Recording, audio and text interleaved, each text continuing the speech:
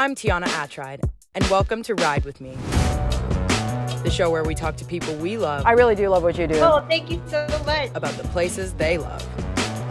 Today we're catching up with comedian and actor Aparna Nancherla to hear some of her recommendations for the West Village. I'm afraid to talk about it because I don't want it to get so popular that it's impossible to get a seat there. And I'll be heading there myself to check them out. That smells so good. I've never experienced something like that. Ooh. So come along and ride with me. Hi, Aparna. How's it going? Do you want to tell us where you are taking us today? Yes, I am taking you guys to the West Village. It's sort of a quintessential Manhattan neighborhood. I've never lived there. I don't even know if I could afford to live there, but most of Manhattan is a grid and I have a terrible sense of direction. So I think I also enjoy the West Village just to challenge myself, get lost and see if I can ever find my way out of it. There's like cool things to do, like bars and clubs, but I would say I will take you on basically an introvert's bender in the West Village. Should I get into my first spot? Yeah, let's hit it. Oi. The first spot is a coffee shop. It's called Ad Hoc Coffee Shop and Collective, I believe. I mean, it's very cute. I'm a sucker for a bougie coffee shop. Like, if I see more than 2 succulents, I'm in, I'm hooked. It's got this sort of hobbit hole feel to it, but there's like a huge food menu. My favorite sandwich is the Sangeeta. It's a pretzel croissant, which I had never heard of, but they are delicious. I am a sucker for a breakfast sandwich, and they just have like 40,000 varieties of breakfast sandwich. So it's just hitting all the notes for me. They also just have so many coffee drinks. Like one of my favorites is they have a matcha that you can get with rose water. So you're a coffee or over a tea person, I'm gonna assume. I'm trying to become a tea person. I don't know if you've heard, it's a little addictive. I feel you there. Shall we hop on to your next spot? Yes, so the next spot I believe is a stationery store. It's called Goods for the Study. I do love a good stationery store. I think maybe in a past life I was a Victorian coat rack or something, because I believe women were furniture back then. My pastime as a child was going to Staples with my mom because I too am addicted to stationery like that. I just love the whole idea of letter writing and like sitting in your your little study with like your quill pen and your nice stationery. Ooh, that one is nice. That flowery sort of writing of like, dearest Abigail, yours forever, Bernardaby, or whatever it is. Like, I just love that whole aesthetic.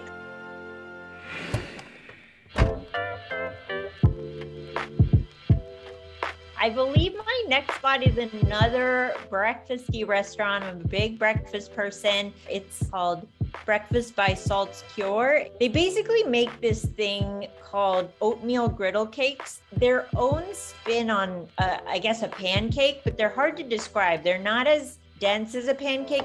Ooh, that looks beautiful. They're like these thin, crispy, buttery, just delicious things. And I would say those are the stars of the menu. Like, that's what you're really going for. But they also have just like eggs and sausage and like chickpea patties for the veggies. They don't put syrup on. They're like very anti-syrup, which I found really interesting. Like, they don't need the syrup. That's how good they are on their own.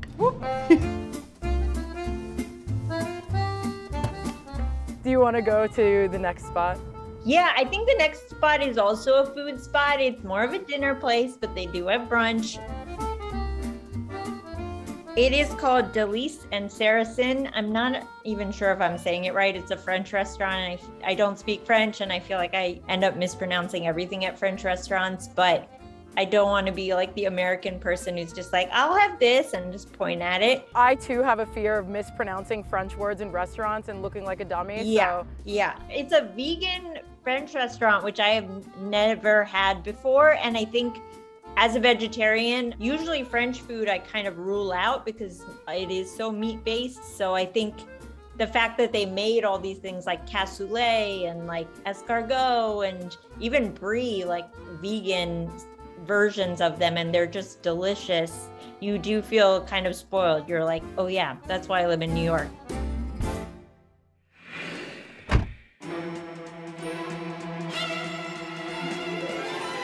The final spot is just IFC Center. I think it's right outside the West 4th Street station, which is like right in the West Village, so you can't miss it. It's kind of a nice mix of independent movies and more current, like mainstream stuff. So it sort of scratches every itch. And I think the last movie I saw there was for the Doc New York City Film Festival. And it was actually, my partner is friends with this director named Hugo Perez. And he did a documentary about this Ugandan film director who basically started the Ugandan version of Hollywood, which is called Hollywood. The documentary is so good, and it just kind of shows how he got started and how he's created this whole like empire just single-handedly. My movies, they are action, but in a comedy way.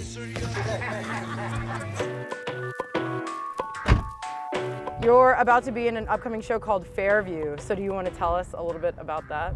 Yeah, I mean, our lead-in is South Park, which is, hard to top such an Comedy Central institution. Fairview is sort of, it takes the premise of South Park. It's about a small town in America, and it kind of goes even more off the rails, if you can imagine that. We live in COVID times. Parties kill people. It's just really fun. I mean, it's fun in the sense of like, you're seeing news headlines that you're reading all week that might be terrifying or unsettling, and then you're just seeing it all kind of play out in this ridiculous, absurdist, wild way. So I think there's something cathartic in that. It's a jerk-off seminar.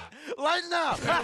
Well, again, thank you for hopping on and joining us. Thanks for taking us on a tour of the West Village. It's a tour for people who are emotionally, 145 years old and want to be in bed by 8 p.m.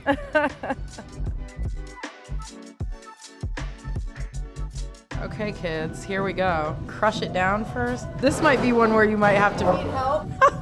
Assistance was needed. This is a 2-person sandwich.